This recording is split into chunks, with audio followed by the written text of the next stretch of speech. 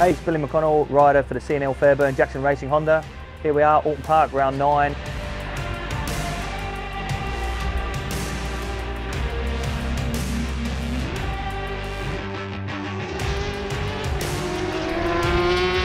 Went out for qualifying this morning and I managed to get one flying lap and put at 5th, and then unfortunately the session got cut short due to an incident out on track. Half an hour before the race now, so the nerves are kicking in.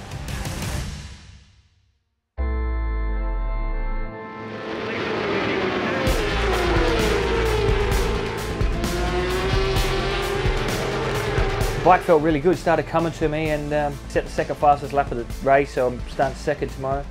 But yeah, unfortunately I was 4th, so we lost a few points again, which was not ideal, but our confidence is good for tomorrow.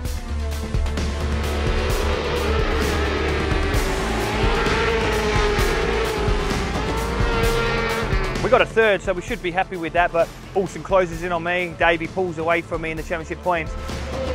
It's just one of those races really, you know, I was a bit frustrated. I was trying, I felt like I was riding good. But we move forward, Donington next weekend, so you know, there's 2 races there. Let's go get some.